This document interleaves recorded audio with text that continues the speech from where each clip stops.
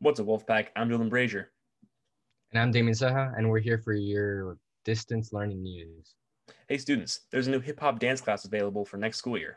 If you're interested, make sure to email your counselor. Since it's Wednesday, let's learn about what happened on this day in history. What's up, Wolfpack, and welcome back to another edition of This Day in History.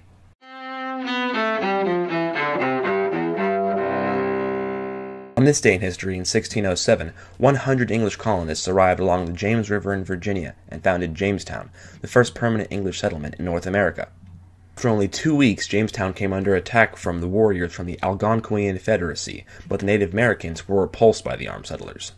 The group would eventually die out over the next 2 years due to disease, starvation, and more Native American attacks. Even though the survivors wanted to go back to England, Thomas West, the governor of Virginia, arrived with supplies and convinced them to stay.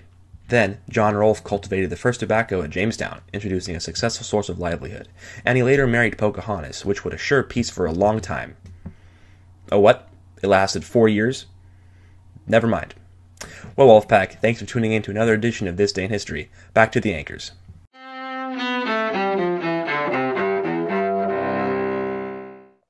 Thanks, Dylan. Attention, Wolfpack. This year's yearbook is being sold for $60 at the Jostens website. Use the QR code here to purchase one. Well, Wolfpack, that's all we have for you today. Remember, the strength of the pack is a wolf. And the strength of the wolf is the pack.